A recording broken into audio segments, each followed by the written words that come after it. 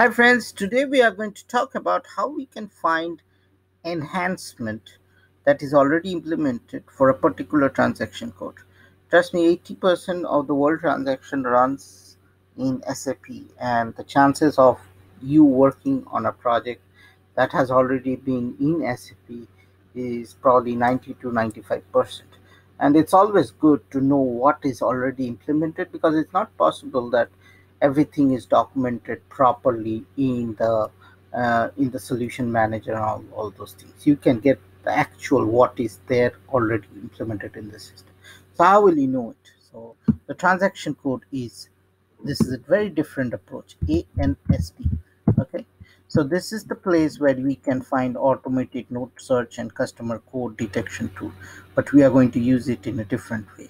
Okay, so we are going to find ME21N.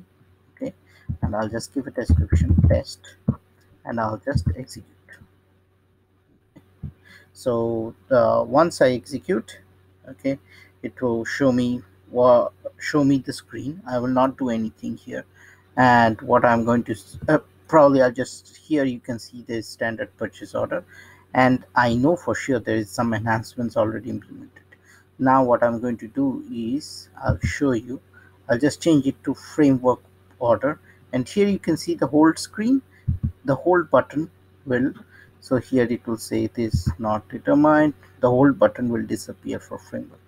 Now what I'm going to do is I'll do it for standard PO, and now it will give me the same error message, but doesn't care, the whole button is there. So there is an enhancement already there. So what I'm going to do is I'm just click on the back button now. Okay, and I'll click no. Okay, and after that you can see the convert to trace format. It takes some time, okay, once it shows up, but it's worth waiting this time. And this is an S4HANA system, but again, sometimes it's maybe slow because of your internet speed. Everything is dependent on your internet speed. S4HANA will not solve your internet speed. So since everyone is working from home, the speed is a little less.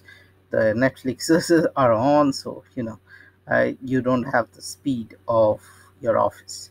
But we should be thankful that we have internet in the home and we are working. So once this shows up, we will show you.